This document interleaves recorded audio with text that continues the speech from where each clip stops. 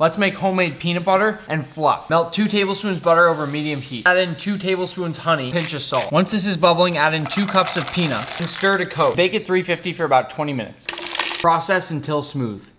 Creamy peanut butter gang, where you at? Now let's make our fluff. In a saucepan, place a 1/3 cup water, 3/4 cup sugar, and 3/4 cup corn syrup. Stir over low heat until the sugar dissolves. Once the mixture reaches 240 degrees Fahrenheit, remove it from the heat. Add 3 egg whites to a mixing bowl with a pinch of cream of tartar. Whip until you get soft peaks. Very slowly drizzle in your corn syrup mixture. Whip this for about 6 minutes. Add in just a touch of vanilla and finish whipping. This fluff is literally a cloud. We'll get a nice layer of peanut butter on here, followed by a generous coating of fluff. It's impossible to deny that this is just the best sandwich ever.